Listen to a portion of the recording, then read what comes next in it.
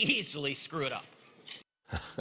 Yep. Former Republican senator from South Carolina and the man who now runs the Heritage Foundation, Jim DeMint, is with us this morning. Old friend of the program. Jim, welcome back, sir. It's great to see you. Hey, Stuart, great to be with you. Hate to break this to you. If Republicans do not come together on the current legislative agenda, we're not going to get tax reform, and the Trump agenda goes and walks away, and the Trump agenda is destroyed. So will conservatives like you bend a little on Obamacare and get an agreement quickly? We certainly will bend a lot if we can move our health care system in the right direction.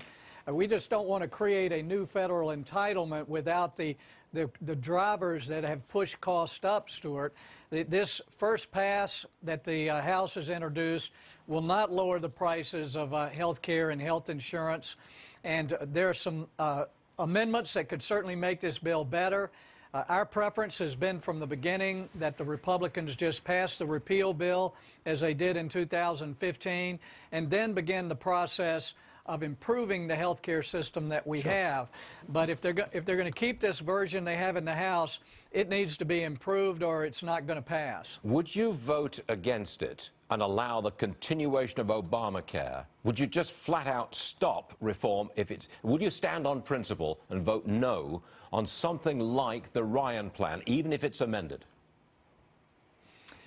If it's amended in some of the ways that we've suggested, Stuart, I think we could certainly say it's a step in the right direction. And if as it's a not? congressman or senator, I could vote for it.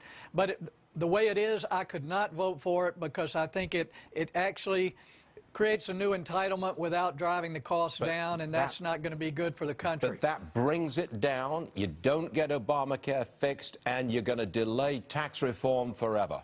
You know, are you prepared to do that?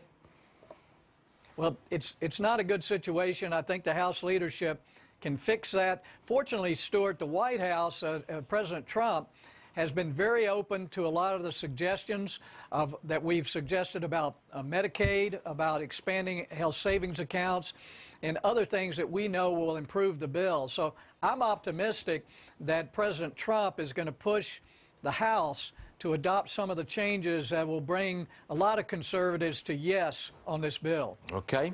As they say, you're not supposed to say this in journalism school, only time will tell. But I'm going to say it because we're still in the negotiating process. Jim DeMint, please do not be such a stranger to Varney and Company. We'd love to have you back. Thank you, Stuart. Yes, sir. I'll see you later. Check that market. We're still not hit 21,000. We got close.